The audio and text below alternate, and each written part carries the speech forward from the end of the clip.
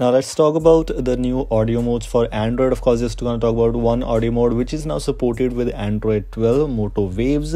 The thing is, if you're using Android and not using Android modes, it's not worthy. I'm not talking about everyone, of course. It's all everyone's their own personal opinion. In my opinion, I just don't use these things much, but sometimes I use this and I like these things a lot. This is called Moto Waves sound mode for Android. We have loudspeakers, we can use headphones, and headphones have better roles while using audio modes every time. So yes, if you're a music lover and want to choose this, then you have these options available.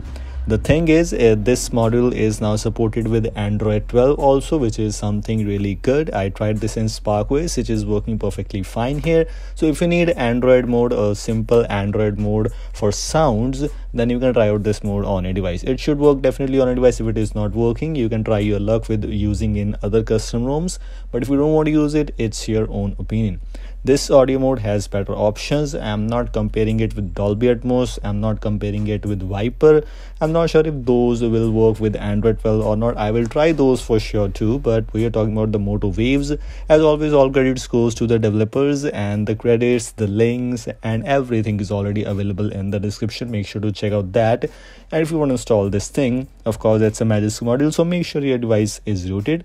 Let's find out how to install this thing on a device. It is not a complicated thing, but still, let me show you that how you can install this thing. As I just mentioned, make sure you're using the latest Magisk version. Latest means at least Magisk 23. I'm not sure about the older versions, Magisk 23, 24, 24.1 or even 24.2. While making this video, that version is also out, so you can go and check it out if you want to install that on your device.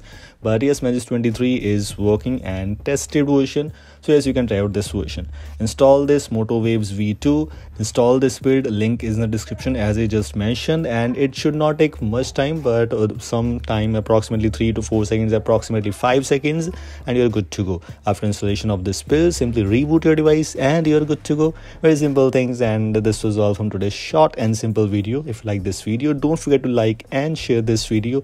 If you're new here, don't forget to subscribe me.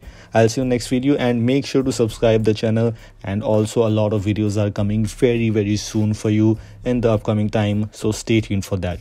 Thanks for watching. I'll see you next video. Goodbye.